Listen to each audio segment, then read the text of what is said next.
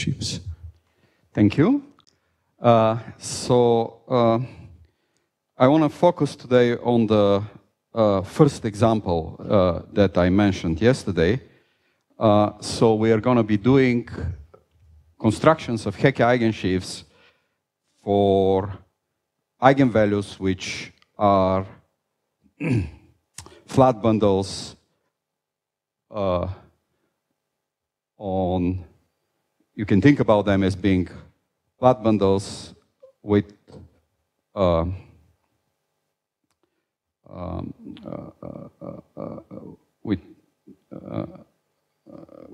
connections, with logarithmic connections on a curve of genus 5/4, which for practical purposes today will mean that we are dealing with tamely ramified parabolic guys on the projective line with ramification at 5 points.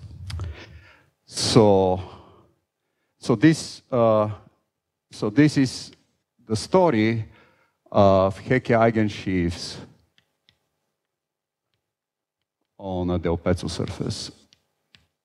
The moduli space happened to be a particular Del Pezzo surface. So let me remind you what the setup was. So C is going to be just P1, but I'm still going to be calling it C. And then the parabolic divisor on C, which is going to be a fixed divisor, is going to consist of 5 distinct points, which I'm going to label P1 through P5. And I'm going to look at the moduli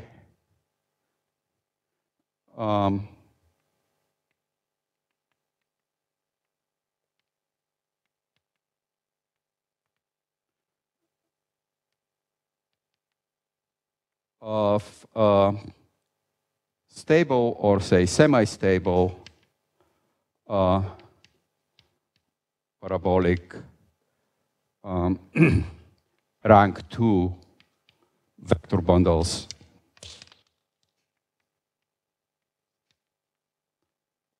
on this pair. And I know you've heard a lot about parabolic objects last week, but just to fix my conventions, let me just say how I'm going to label my parabolic bundles.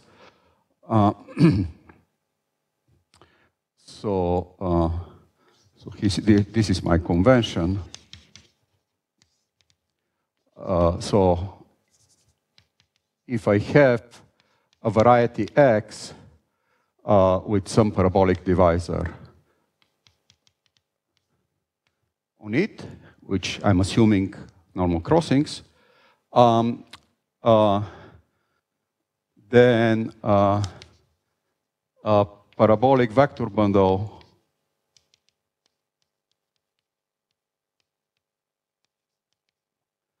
on this data, this is normal crossings.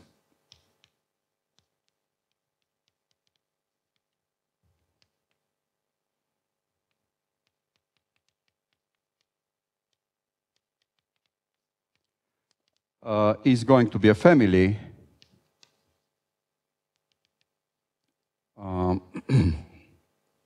let's call it E sub dot of locally free sheaves on X labeled by dot, which is going to be an assignment of a real number to each component of the divisor. So the set of components of the parabolic divisor is mapped to the reals. And so this dot guy, and so these guys should satisfy the usual properties. So E of A is contained in E of A prime if A is less than or equal to A prime, where the order is just the order of the values. These guys are upper semi-continuous. So E of A plus epsilon is equal to E of A for a collection of real numbers that's small. And shifting by an integer in any of the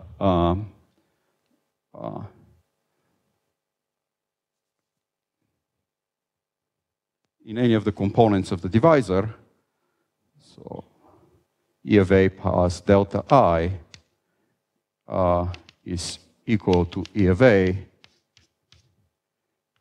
tensored with the component delta I. So this just means the parabolic divisor here is d1 plus dk.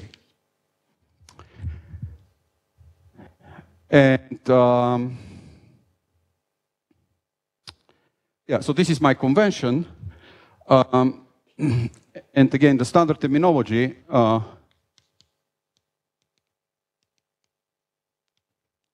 is that these labels are called parabolic levels.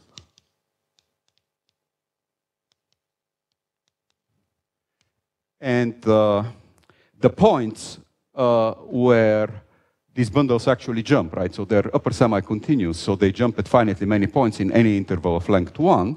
Those points are the parabolic weights. And I'm going to choose an interval of length 1 where my parabolic weights are going to live, and it's going to be the interval between -1 and 0. So the jumps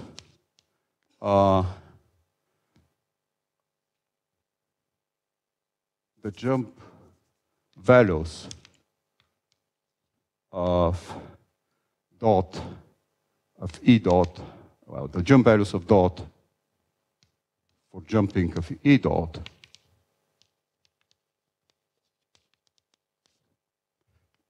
in the interval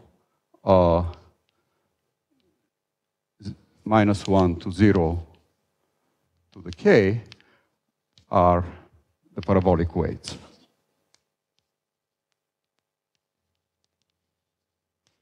So there is some ambiguity of how you label your weights, so this is how I'm going to be labeling them.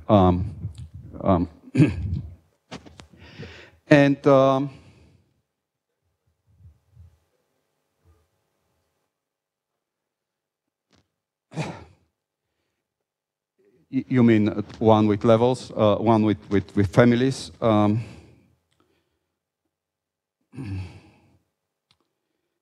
There is, but it is not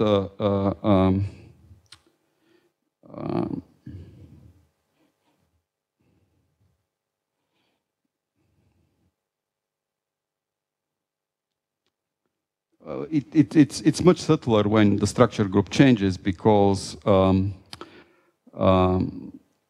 what you have to do is, right, you need to do some Tanakian argument. You want to look at the category of guys like that, and with their natural tensor structure, and then specify a particular fiber functor to select the guys that correspond to the principal bundles, and then you want to interpret them in terms of that data. And you get more than parabolic guys this way. You get the parahoric guys. So the way you want to describe the structure is kind of subtle. So I actually don't know if it's done in complete generality. Maybe Indranil does, or is it only done for curves, like this family description for principal bundles? The Tanakian, yes, but if you want to get it in terms of loop groups, to have a local family of representations of the loop group, yeah, I don't know.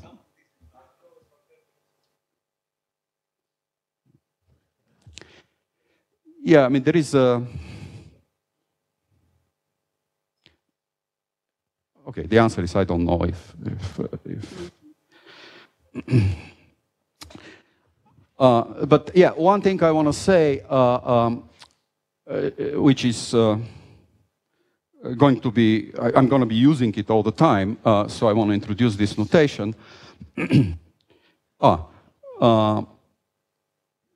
Yeah, I mean, I'm right now talking about the general parabolic conventions. So I don't know if you heard about that last week, but let me introduce this notion, Mochizuki's notion of a bundle being locally abelian.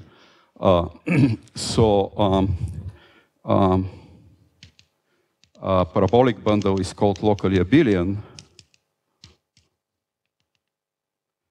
if locally on X with the parabolic divisor X,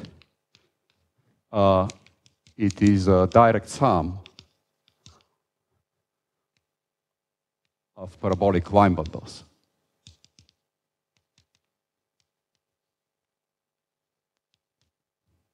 So this is so these are the guys that you need to fit in the non-abelian Hodge correspondence.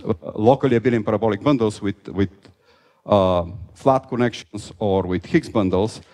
And so everything, so on curves that's a vacuous condition, but in higher dimensions it's an actual condition.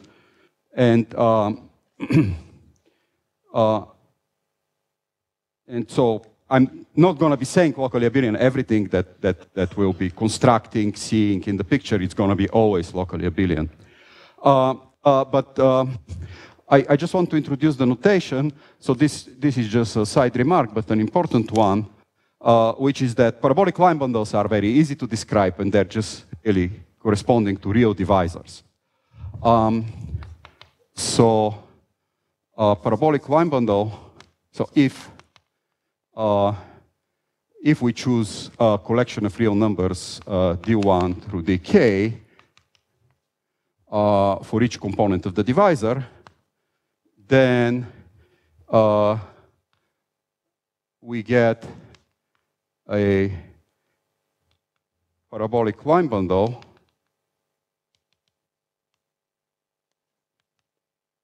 I'm going to call it O of x d1 times d1 was dk times dk, where the level A value of this parabolic line bundle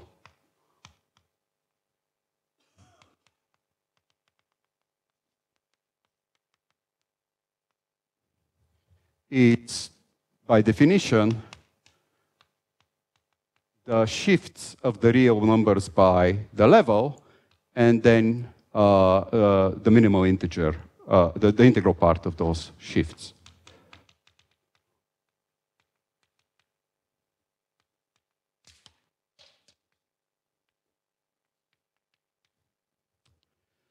So if you're dealing with a divisor with rational coefficients or a real divisor, and a real element in the Picard, you can interpret those as parabolic line bundles in this manner. So this obviously satisfies all the properties we are discussing. And so, by the way, so I'm going to write this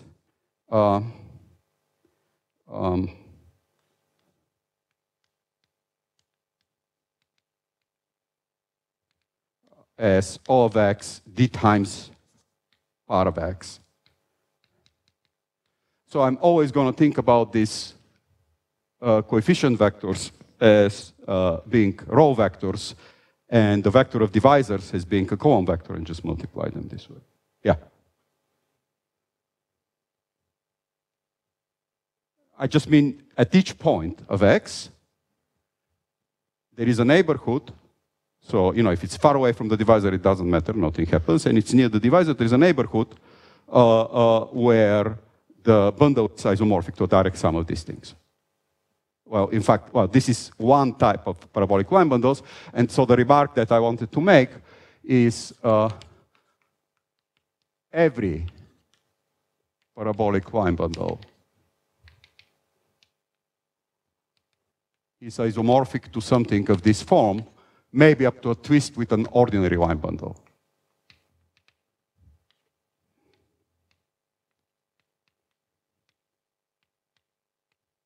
For some vector d in R to the d, R to the k, and some L which is just an ordinary wide bundle. So was the locally abelian condition clear?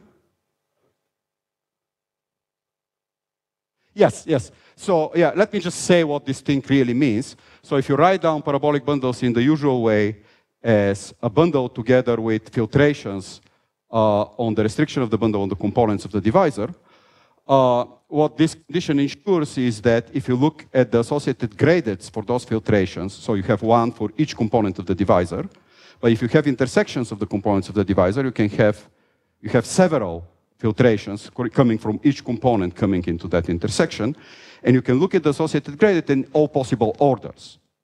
So what this condition means, it's actually equivalent to saying that all those associated gradients do not depend on the order.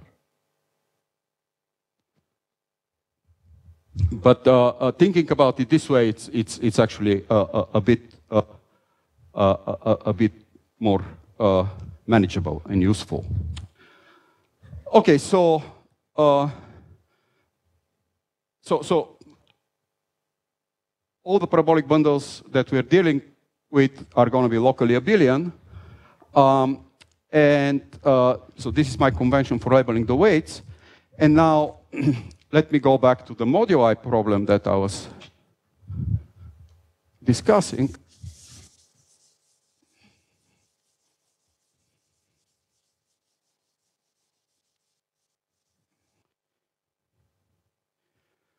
So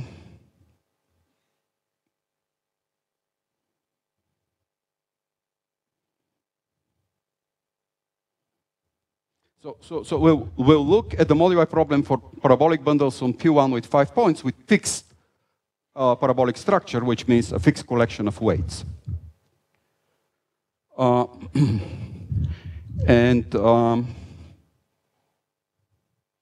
the moduli of semi-stable parabolic rank 2 bundles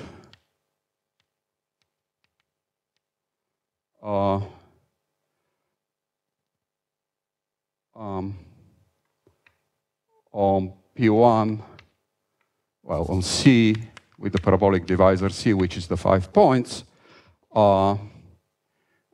depends. It has many components, and these depend on invariance. And so you can label your invariance any way you want. I'm going to label my invariance as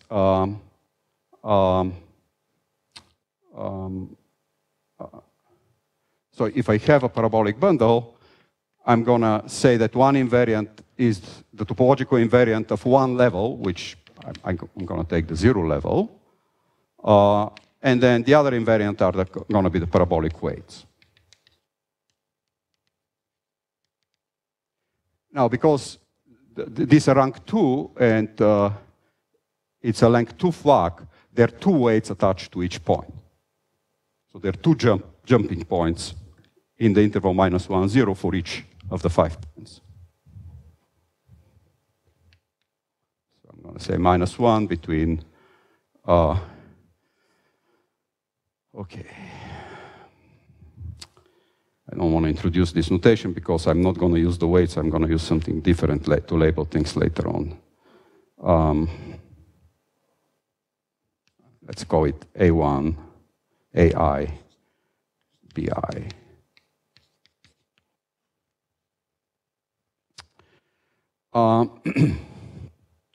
So I goes from 1 to 5. And so if you look at this moduli space, I'm going to call it for now Bun.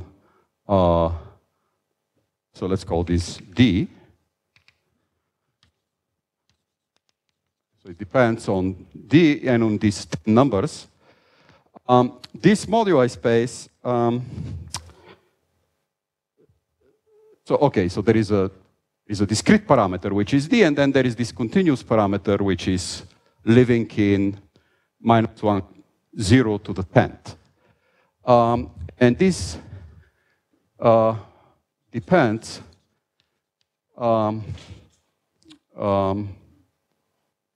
on A and B, also in kind of discretely, there is a chamber structure.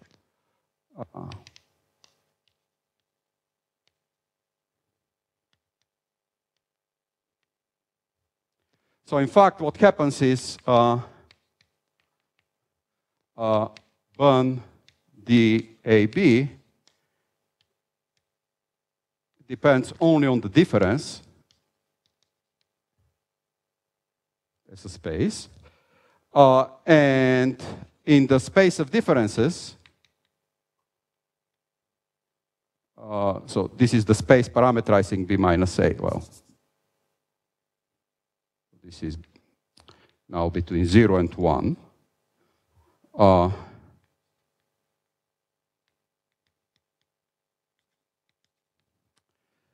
There is a chamber structure, and so the space doesn't depend on the particular collection of weights, it only depends on the chamber in which that collection of weights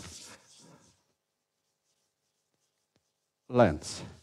And I mean, this is not very illuminating, so I'm not going to go into details, but let me just say, so in this space, there are 4 chambers.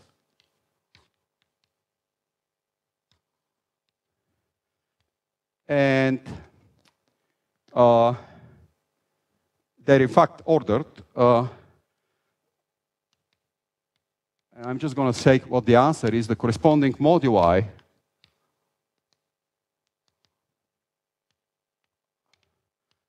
are in the lowest chamber, they're empty. In the next chamber, they are dp4. So this is going to be a P2 blown up at 4 points. I'm going to say which one. It's actually a particular dp4.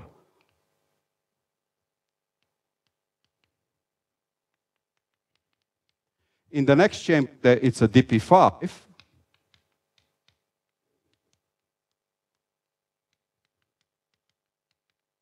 And in the next chamber, it's a P2.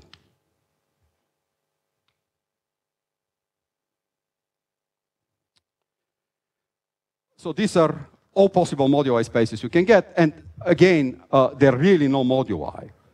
These dp4 and these dp5 are fixed. So let me, in fact, say what they are.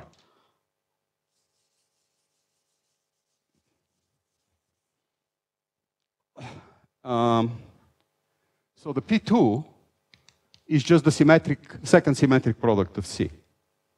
C is a P1, and its second symmetric product is a plane.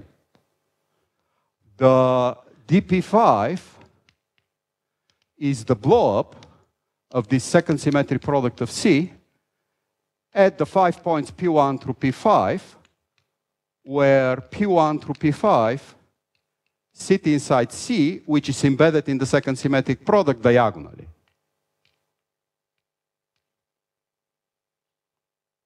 So you have this plane, which is the second symmetric product of C. C sits inside naturally as a conic. The diagonal embedding of P1 in the second symmetric product of C2 is a quadratic embedding, so it's a conic. And then you have the 5 points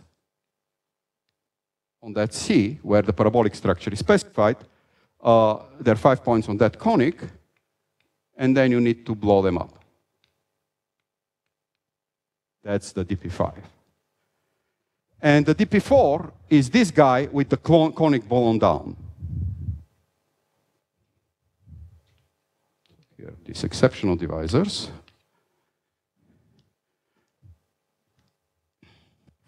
And now, you know, the conic which started at something with self-intersection 4, once you blow up 5 points on it, has self-intersection -1, and you can blow it down to a smooth point. And so the dp4 is the dp5 with the strict transform of the conic blown down.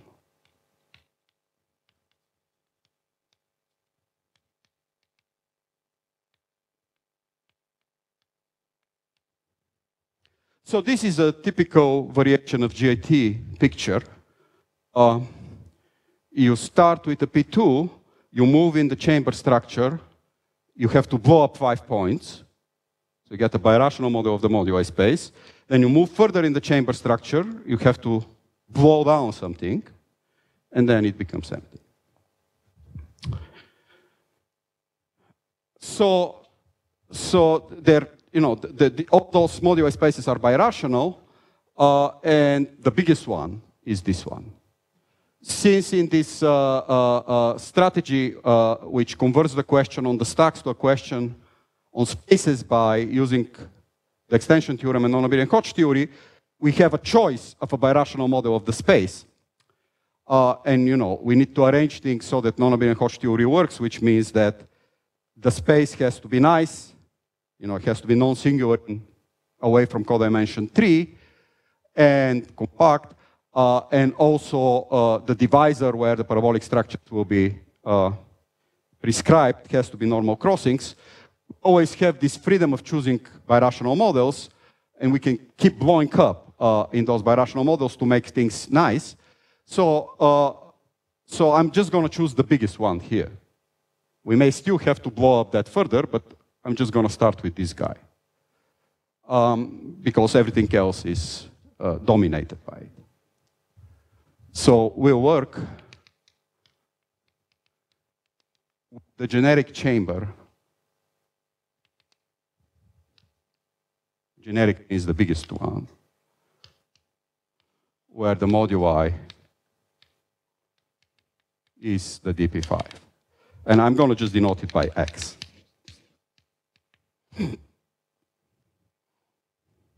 So one peculiar feature of, so this was, I didn't say which D we took.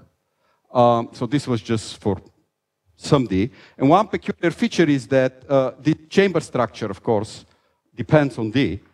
But the answers for the different, there are 4 chambers for all possible Ds. In fact, there are 2 possible Ds, right? Because there is equals 0 and D equals 1, and everything else is determined by parity. So for every even degree, the modular spaces depend only on the fact that they're even, and for every odd degree, they depend only on the fact that they're odd. So there are 4 chambers for the even guys, there are 4 chambers for the odd guys.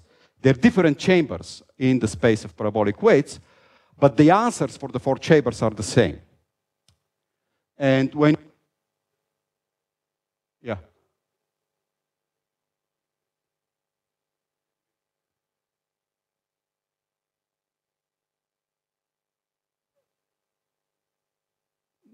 No, I mean, I can tell you. So the I mean, yeah, the numbers are not really illuminating, but so one thing you can notice is that so you have this 5-dimensional cube, and there is a diagonal in that cube, the big diagonal, and it actually intersects all chambers. So this is by assigning the weights at all the points to be equal. So you really have one parameter. And you can say exactly what the chambers are. As I said, it's not very...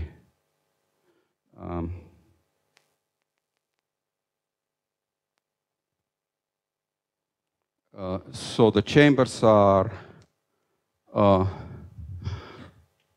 0 to 2/5, 2/3, 2/5 to 2/3, and 2/3 to 1. Yeah, this is the difference between A and B. So this is the...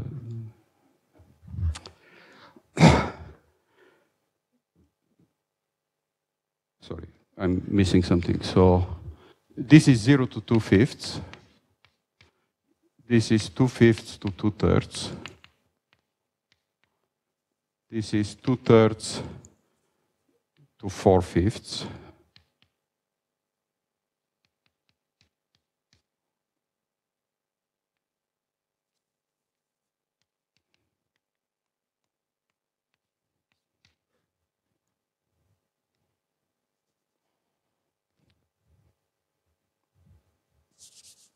This is 2/3 to 4/5, and this is 4/5 to 1.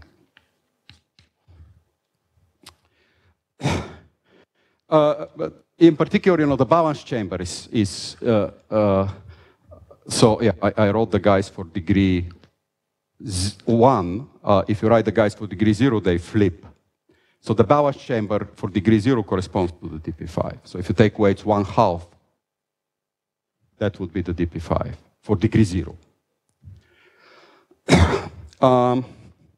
These are the chambers for degree 1. But so the point is that because this is a particular phenomenon for this modular space when we have 5 points,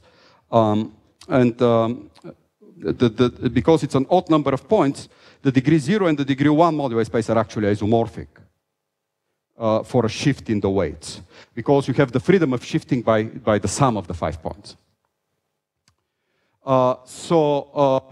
So we will work with this smaller chamber, which is the intersection of the dp5 chamber for the degree 1 guy and the dp5 chamber for the degree 0 guy. But in particular, the balance weights are there.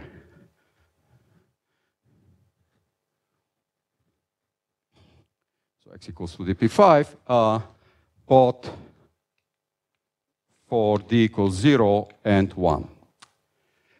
And one pleasant and useful fact in this situation is that every parabolic bundle in X is strictly stable. There are no semi-stable bundles. And so this is actually the real difference between the dp5 and the dp4. In this modular space, there is one parabolic bundle which is semi-stable, which is the one corresponding to the blown down cone.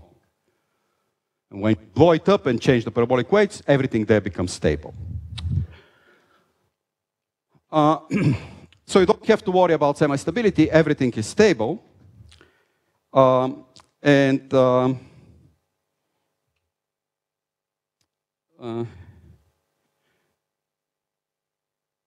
And also this gives you bundles of degree 0 and degree 1.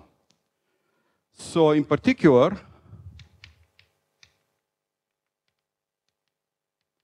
you can look at the basic Hecke correspondence.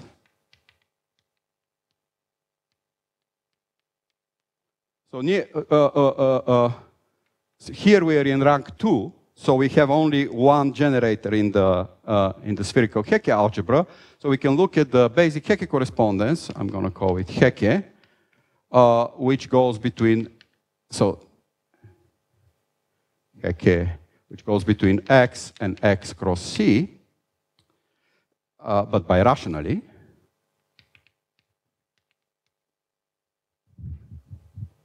I mean, these are rational maps.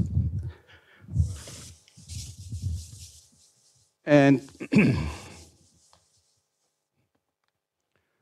this Hecke guy is just the moduli of triples E dot E prime dot at a point X, well, let's call it P, such that P is a point in C, and E dot is in X, E prime dot is in X, but in two different interpretations. We think about this X as the moduli of degree 0 parabolic guys, underlying degree 0 parabolic guys, and these are the underlying degree 1 parabolic guys.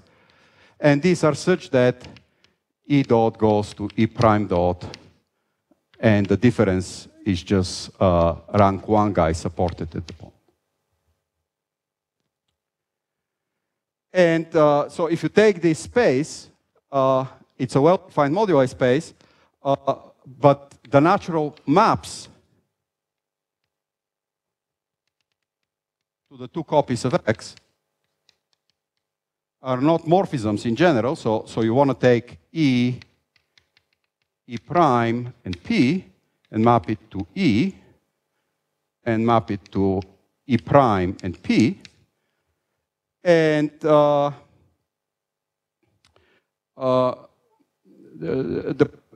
first of all, you get problems where P is one of the parabolic points, because there you actually have a choice of this line, whether the line coincides with the parabolic structure or not, with the flak in the parabolic structure or not. And also, if you do this modification at the point of something stable, you can get something which is not stable, so it may not be in your moduli space. So these are just rational maps. And so I can formulate now the problem that we are trying to solve, which is the result of applying the non-abelian Hodge theory to the original Langlands problem. And the problem is,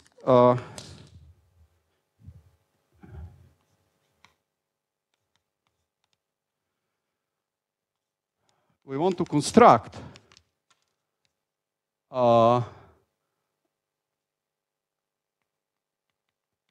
compactification plus resolution of this Hecke guy, let's call it H, with morphisms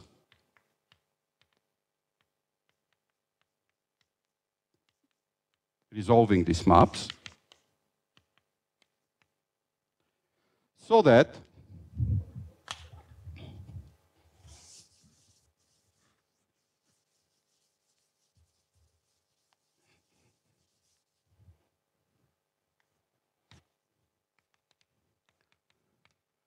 H is smooth away from codimension 3,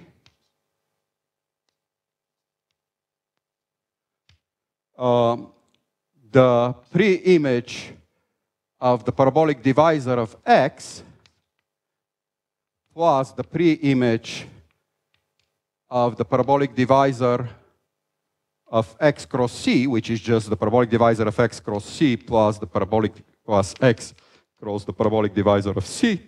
This is normal crossings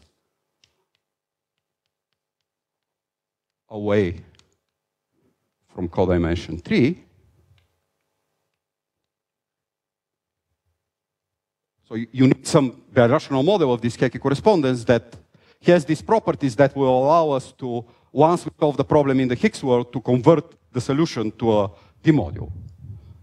So these were necessary conditions in the non-abelian Hodge theorem. But then we need to say what the problem in the Higgs world is. So I'm continuing with what we want. So we want such a guy. So let's call this the parabolic divisor of H. And so we want this. And we need a parabolic line bundle. So this is a kernel object. I'm going to call it I, line bundle I, such that on H,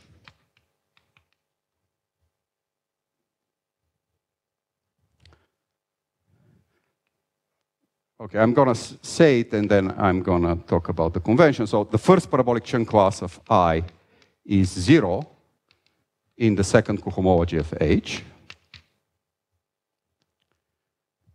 And so this means that with appropriate Higgs fields, this would correspond to a D module. And such that for every let's say semi-stable, it's going to be really stable parabolic Higgs bundle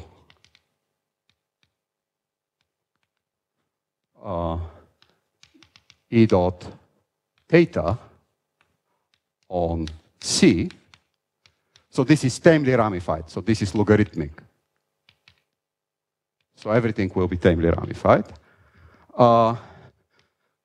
Exists a unique, okay, let's say stable so that I don't have to worry about this. For every stable parabolic guy like that, there exists a unique stable parabolic Higgs bundle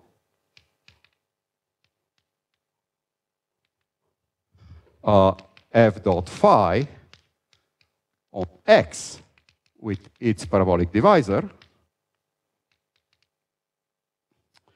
And this is again logarithmic.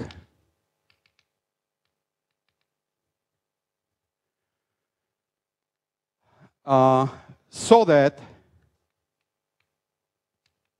the Hecke eigensheaf property holds.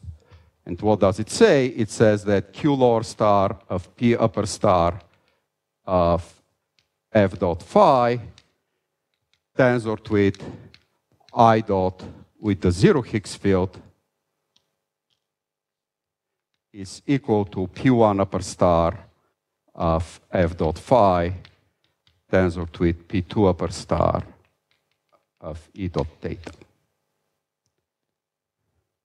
Sorry, so these are stable, but they are also, Hodge objects. So this is stable parabolic Higgs bundle with first parabolic chunk class equal to 0. And this is stable parabolic Higgs bundle with first and second parabolic chunk class equal to 0. The modular space is two-dimensional. Well, it doesn't matter. It's always first and second. Okay, so this is what you want. You want a parabolic divisor on X, so that, and a birational model of H, so that the corresponding parabolic divisor on H is normal crossings. You want a kernel object on the Hecke, on your birational model, so that for every eigenvalue, which is now a tame parabolic Higgs bundle, you get an eigensheaf.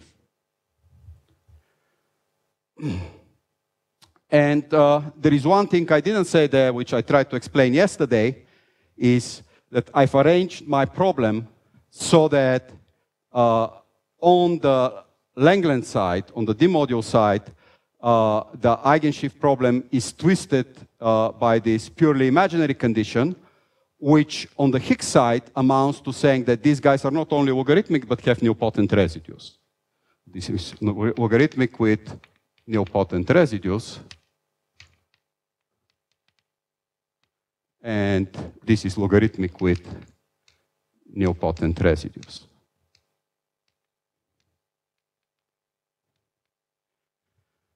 And there is maybe one slightly mysterious thing in this formula, which is why did I take the Higgs field on the kernel object to be 0? A priori, from this discussion about the twists yesterday, you know that it will have to be with nilpotent residues, but so it's going to be a logarithmic one form on H with poles on the divisor power H with nilpotent residues, but doesn't have to be the 0 form. In fact, in this case, you'll see H is going to be rational. So it has no homomorphic one forms. So nilpotent residues automatically will imply that it's 0. But in fact, it's a completely general thing. It has nothing to do with the particular geometry. The point is that this thing is the Hodge incarnation of the intersection cohomology complex on the Stucky Hecke correspondence. The Stucky Hecke correspondence is actually smooth in the SL2 case. So the intersection cohomology complex on the Stucky Hecke correspondence is just the trivial D module. So the restriction of this guy on the open part of the Stucky Hecke correspondence where the maps were morphisms has to be the trivial D module. So that means that the Higgs field has to be 0. There is no choice in that. Anyway, so this is the problem we want to solve. And I'm going to explain to you how to solve it.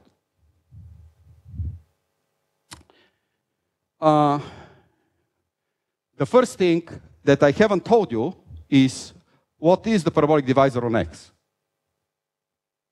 So Ron had talked about that last week. But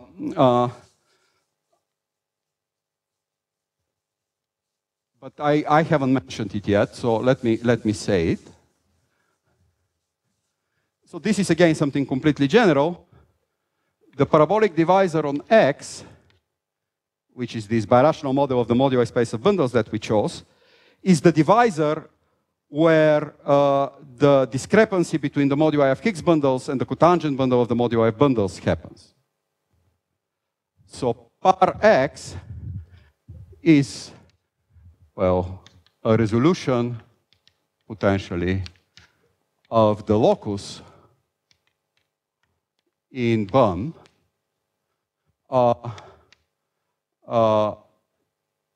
where over which the cotangent bundle to BUM and Higgs differ.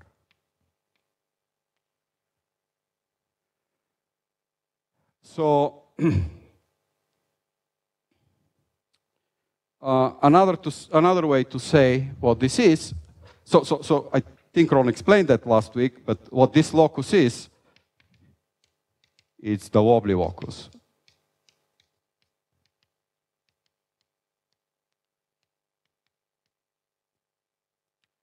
So this is the locus of all bundles, with the property that if you look at the fiber of the Hitchin map and you map it to the moduli of bundles, so the fiber of the Hitchin map is something compact, it maps to the moduli of bundles, which is something compact. The map is rational, and it's not proper over certain points inside the moduli of bundles. So these are the wobbly points. So this is the locus of non-very stable parabolic bundles, or wobbly parabolic bundles. And let me just remind you, a bundle or a parabolic bundle E dot is wobbly if it admits a non-zero nilpotent Higgs field. Not a Higgs field with nilpotent residues, but globally nilpotent.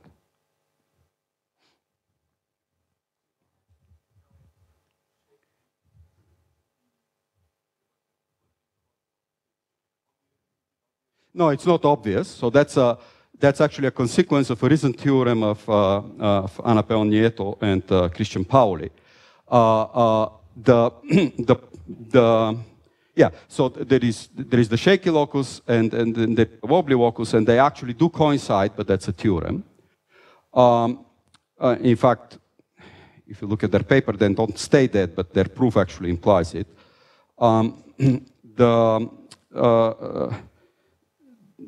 In this case, you can actually check it by hand, and I'll take words about that.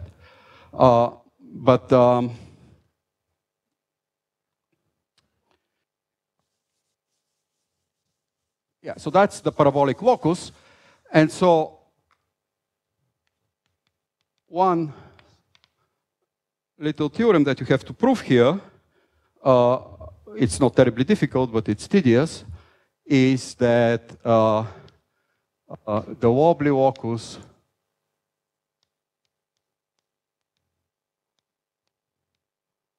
in X is a normal crossings divisor.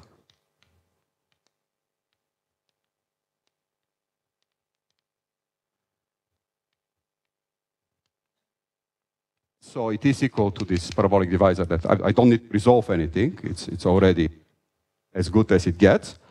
And it's equal to the union of all the lines in this X.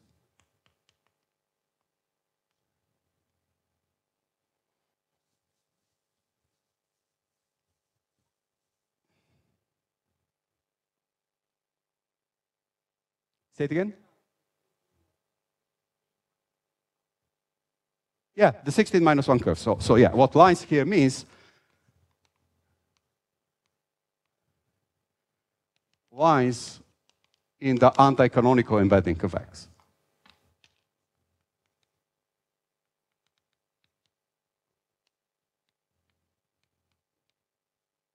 So X is a Del Pezzo surface. The anti-canonical class actually is it into P4. This is the linear system minus kx, embeds it into P4. And the image is an intersection of two quadrics.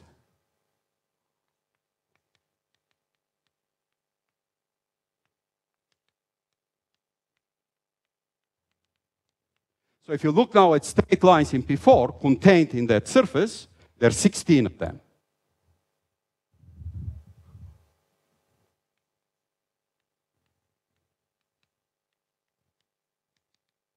So this divisor, the parabolic divisor on X, has 16 components.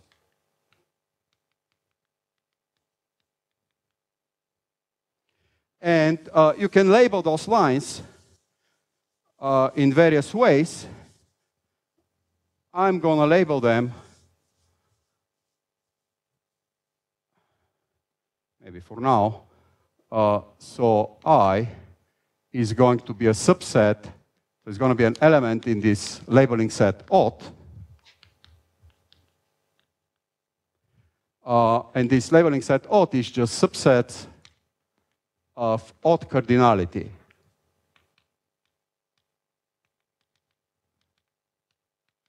In 1 through 5. You know, so this is just some standard projective geometry thing. You can label your lines from the P2 model. So this, as we were just saying, these are just the -1 curves, all the -1 curves inside X, smooth -1 curves inside X. And those correspond in the P2 model to the strict transform of the conic, the 5 exceptional divisors, and the strict transforms of all the lines through 2 of the points. And then you can label them by either subsets in 1 through 5 with even cardinality or subsets in 1 through 5 with odd cardinality. So let me just say so that it's completely explicit. So if I is the empty set, then Li is the strict transform of the conic. Sorry, if I is one of the points, then Li is the exceptional divisor.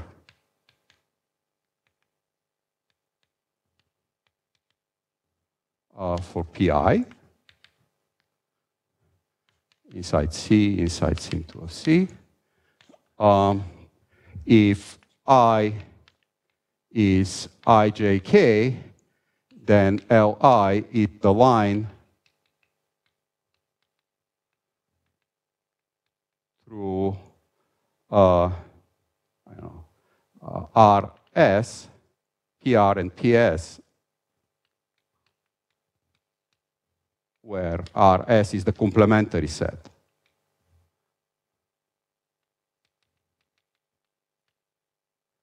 And when I is everything, you get the conic.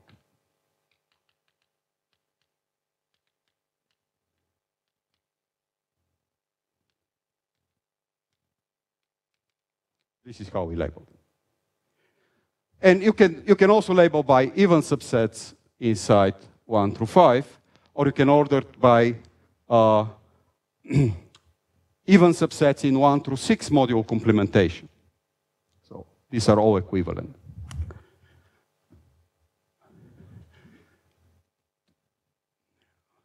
Okay, so this is the shape of the wobbly divisor. So you see, we are supposed to construct for every rank 2 parabolic Higgs bundle with nilpotent residues and logarithmic poles. We are supposed to construct some parabolic Higgs bundle on this Del Pezzo surface with nilpotent residues on 16 lines, so that this Hecke condition is satisfied.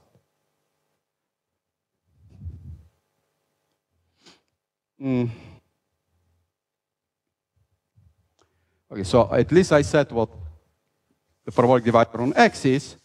Let me tell you now what H is.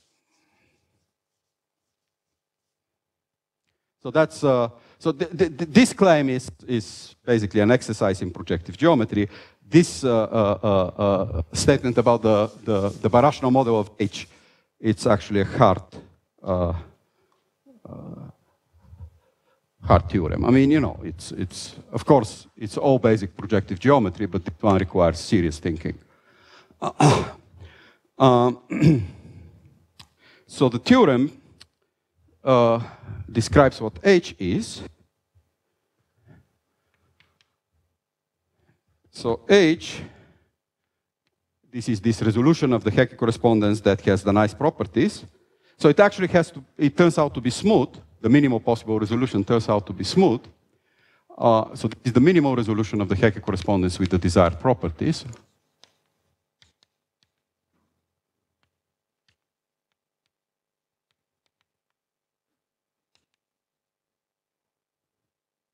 So smooth in OA codimension 3 and normal crossings for the parabolic divisor away from codimension 3.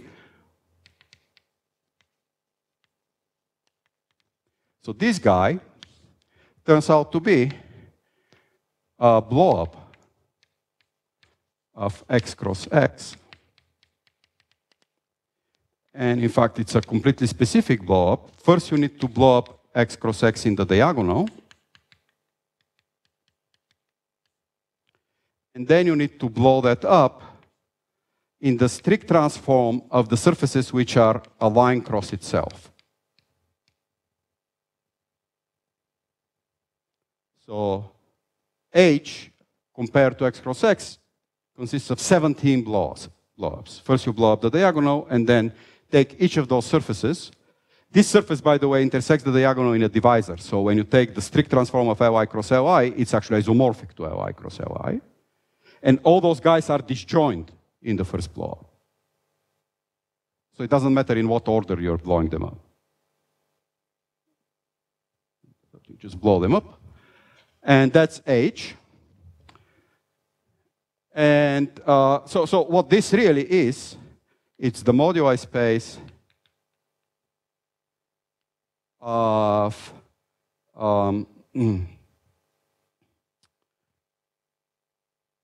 lines in P4 contained in a quadric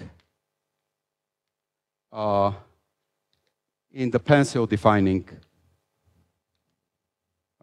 Okay, so there is no room here. I say here. In fact, so this is the theorem, but let me just explain the meaning of this theorem. So in fact, H is the moduli of lines in P4 contained in some quadric. Sorry, these are lines in lines through 2 points. I'm going to say lines in P4 contained in some quadric in the pencil defining X. So remember, we said that X is an intersection of two quadrics. So any linear combination of those two quadrics also vanishes on X. So you get a one-parameter family of quadrics for which X is the base locus. And if you look at lines in P4, which are not necessarily contained in X, but are contained in one of those quadrics, you actually get a birational model of the Hecke correspondence. And the maps are now obvious. Each such line generically will intersect X at 2 points. So what we're doing is we take 2 points on X, we take the line through those 2 points inside P4, and it is contained in a unique quadric. So it's the map to C. So the parameter space for the pencil, which is a P1, is canonically identified with C, with our curve. And this pencil actually has 5 singular points, 5 discriminant points. There are 5 quadrics which are singular, and these 5 points are exactly the 5 parabolic points. So the singular fibers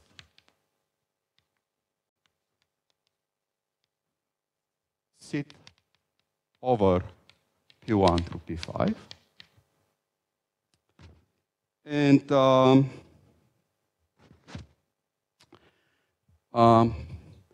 the map from this H to X cross C is the map that takes, so like generically a point in here is just 2 points in X. So you take the 2 points, take the line through those 2 points. So you go to X, Y, and then the line through those points is sitting inside a unique quadric in the pencil. So this is the unique quadric containing the line through X and Y.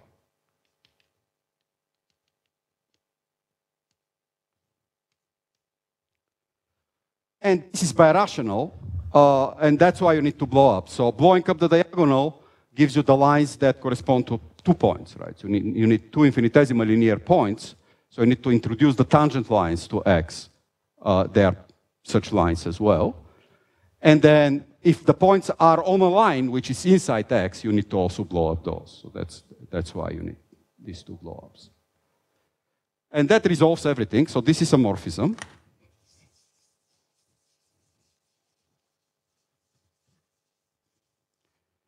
And so now we have these 2 maps, H mapping to X and H mapping to X cross C. So from this point of view, if you have a point X and a point Y, you map to the point X or to the point Y and the quadric that contains the line XY. So in particular, this guy is smooth and 4-dimensional.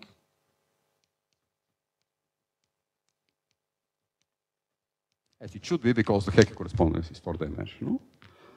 The fibers this way are surfaces. The fibers this way are the Hecke lines. Right? So if you fix a vector bundle, a parabolic bundle, and a point on C, you have a P1 worth of modifications that you can perform at that point. Because the fiber is 2-dimensional, you have all the lines in that fiber. So the fiber here is that P1. And if something happens, if the point becomes a parabolic point or you're on one of the lines, then this P1 actually becomes reducible there. It has more components. So the fibers this way are the Hecke lines. The fibers this way are surfaces. They are actually cubic surfaces. They're the, yes. So let me just say this. Fibers of Q are the Hecke lines. And the fibers of P are cubic surfaces. They're blobs of P2 at 6 points. And what they are is if you take the Del Pezzo dp5 X and you fix a point, the fiber is just the blow-up of X at that point. So that's a blow-up of P2 at 6 points. So the fiber at the point little x in X is the blow-up of X at X.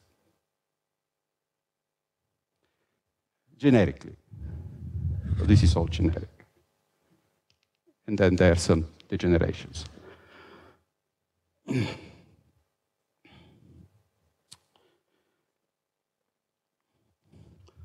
Okay.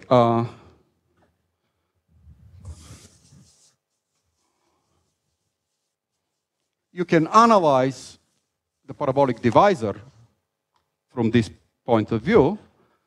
So the parabolic divisor on H has several components.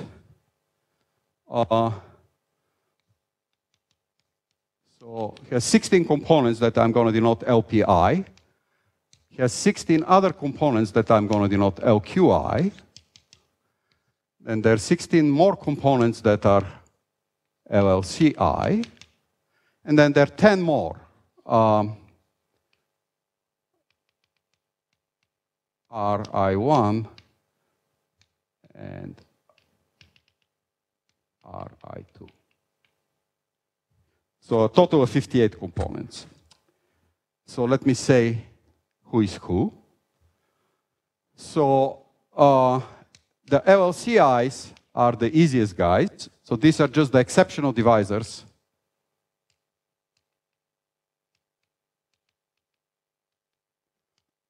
of these blow-ups, so corresponding to the last blow-ups. So when you blow up Li cross Li, the strict transform, there is an exceptional divisor. It actually turns out to be isomorphic to Li cross C. So that's why I denoted it by LLCI. The LPI is the strict transform of Li cross X under the blow-up, and LQI is the strict transform of X cross Li under the blow-up. And Ri1 union Ri2 is the preimage of Pi under the map from H to C. So remember what H was. H was the collection of all lines contained in some quadric. If we are at the parabolic point, the quadric is a cone. It's a three-dimensional quadric in P4, which is a cone with one vertex.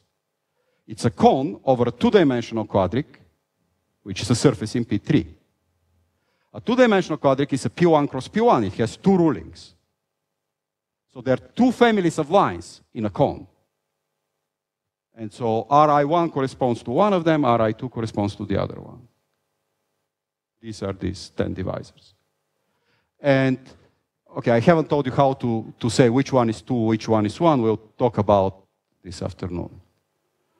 I think this is a good place to stop. So at least I've explained the basic geometry, and then this afternoon I'll try to explain to you how to actually construct everything and prove the Hecke property.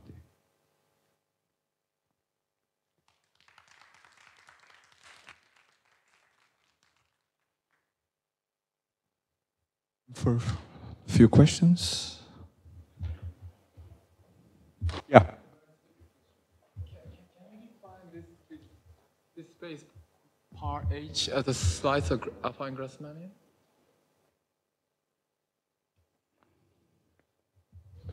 I don't know. I mean, I'm just speculating. No. I mean, this is something that okay. This is not something that you see from the local picture, because this really depends on stability. You know, if you do the stack, the Hecke correspondence is actually smooth. The fibers are the closures of the minuscule orbits in affine Grassmannian, actually smooth. So none of this geometry appears there. This geometry is something that reflects the lack of stability, which is something that you cannot see in the local uniformization of the moduli space, of the moduli stack. You really need to impose a global condition, which is stability, and then you can see it.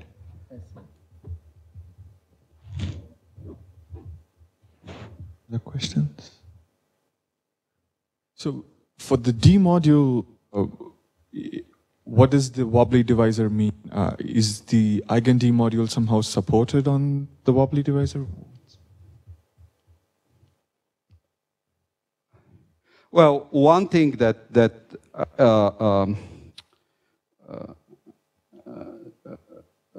it happens, but you need a reason for that. I mean, you know, it's not obvious that it happens, is that on the complement of the wobbly divisor, the twisting of the D module disappears for all possible residues.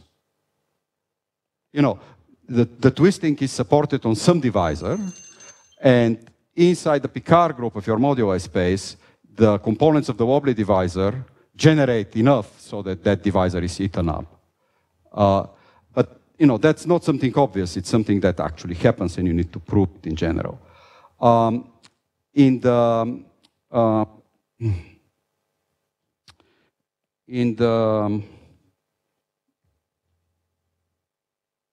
let me just point out that this reason that I just gave you, it's only valid when my eigenvalue was a parabolic object, so that, my eigensheaf was twisted. But if I start with the unramified question, where my eigenvalue has no ramification whatsoever, then the wobbly divisor still matters in this strategy, because the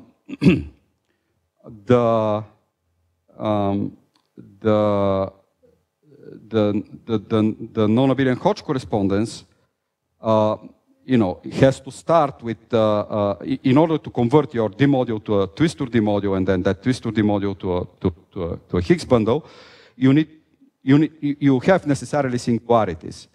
And from the construction, if you think about the Langlands correspondence as a Fourier-Mukai conjugated by two non-abelian Hodge correspondences, you know that things are going to blow up exactly where the map from the Hitchin fiber to the moduli stack is not proper. And that's the wobbly divisor. So that's the way you see that it appears. So from the point of view of the Fukaya category, it's completely clear. It's just the locus where the family Floer theory jumps. So family Floer homology is not upper semi. It's not continuous. It's upper semi-continuous. So there is a locus where it actually jumps. That's the wobbly locus. And from the D module point of view, it's the locus where the D module is actually not smooth. But it's not smooth generically. Right? Sometimes accidentally it can happen to be smooth there. So it's not a statement that you can make for one eigensheaf at a time. It's a statement that you are making for all eigensheafs at the same time.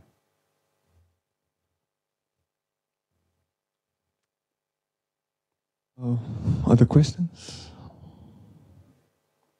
Okay, I don't see any hands. So let's thank the speaker.